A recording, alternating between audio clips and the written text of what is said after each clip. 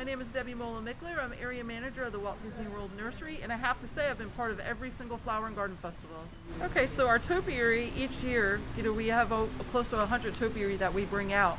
Those topiary may move around and then new gardens are created around them. So one of the examples I can give you of that is the Fantasia topiary. So they're right there at our front entrance this year.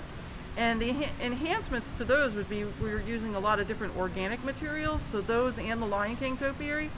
And being able to use these organic materials, you can enhance the color and the style of that topiary. So we work with our WDI, Walt Disney World Imagineers, and artists that have been with us backstage, trying to help us with these new ideas.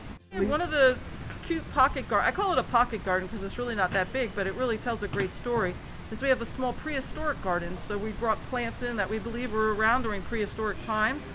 And we did these in a lot of large containers, and we brought our arborists helped us get some big deadfall pieces of trees to put in these containers to really make it look authentic. And then how about the off garden, I believe you said? Yes, I say the off garden, don't miss that garden, because that garden is going to give you a lot of ideas for homes. So if you're a home gardener, you love plants, but you're looking for some new ideas, that's the garden to stop and see. Awesome. And then what about your favorite garden? Oh, come on now. Oh, what would be my favorite garden? Right here at World Showplace. I love the entrance to this to the building, and I love Mickey and Minnie behind us. So I have to say this is one of my favorites. Awesome. Thank you. You got it.